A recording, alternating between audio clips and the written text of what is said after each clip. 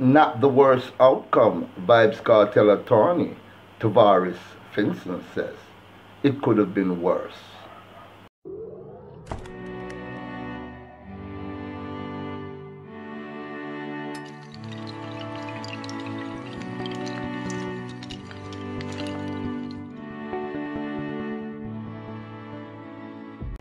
A retrial for dancehall star Adidas Vybz Kartel Palmer would have been worse than the outright rejection of his appeal against his murder conviction and sentence, according to his attorney Tom Tavares-Finson.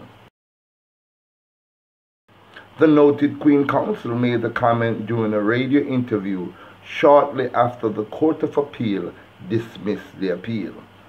It was the most anticipated legal decision in Jamaica in a long time. Tavares-Finson said the decision paves the way for the legal team to take the matter to the United Kingdom-based Privy Council within the next 18 months. The most important thing is to get a decision at this point in time because, needless to say, we will take the matter to the Privy Council, he said. Regarding the length of time it took the court to arrive at a verdict, Tavares-Finson said, "This has been an unprecedented length of time.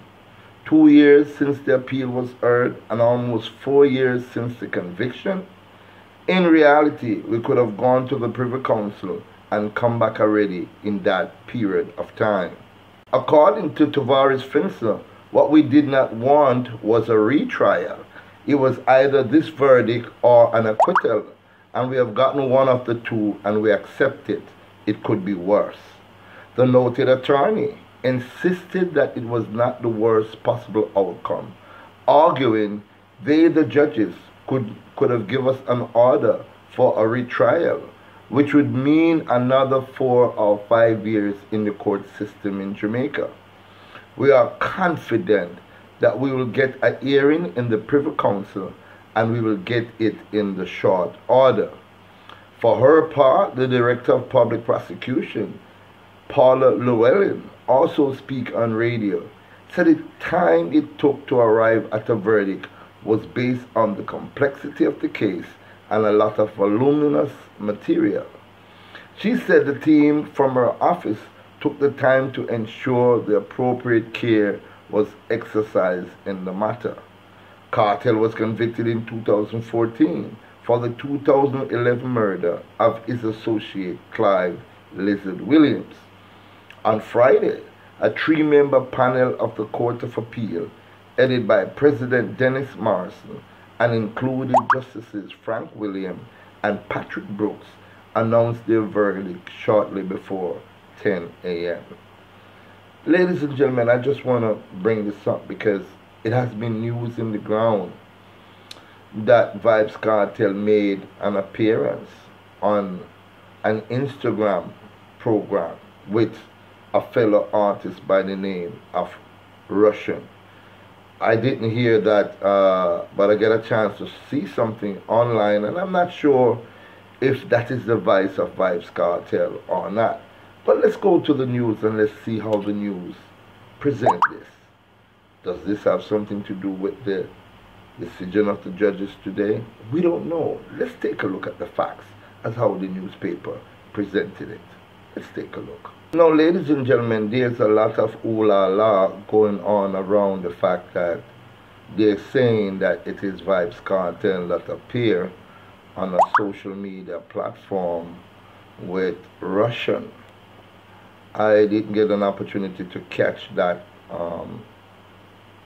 stream live, but I saw some things posted, and I'm not one that is quick to rush to judgment. I'm just saying this is what the newspaper or some of these vlogs has to say out there. It says social media has been buzzing with reports that the world boss was on Russian Instagram live last night, March 26th. You read that right. Reports indicate that Vybz Kartel was somehow able to get access to Russian's Instagram live from behind bars, and he called in to sing a few lines from his 2011 song, Turn Up the Scheme. The clip is just a few seconds long, but Kartel may be facing some sanctions for the brief stunt, if that is Vybz Kartel. Twitter fans went crazy with the news that Kartel had been on the live. See some funny reactions below. Prison authorities, however, were not amused. In fact, reports indicate that his cell was raided and a cell phone was confiscated following the incident. Now, ladies and gentlemen, if any of this is true, can we safely say that because this happened, if it is true, that is the reason why the verdict came back the way it did? Are they trying to send a message, if this is true, that we would not want Vybz Kartel to think he can get away with just about anything by flaunting his powers within the judiciary system? As you know, they have Vybz Kartel voicing, and they claiming that some of the hits that he stays current with were not voiced yesteryear, but were voiced recently.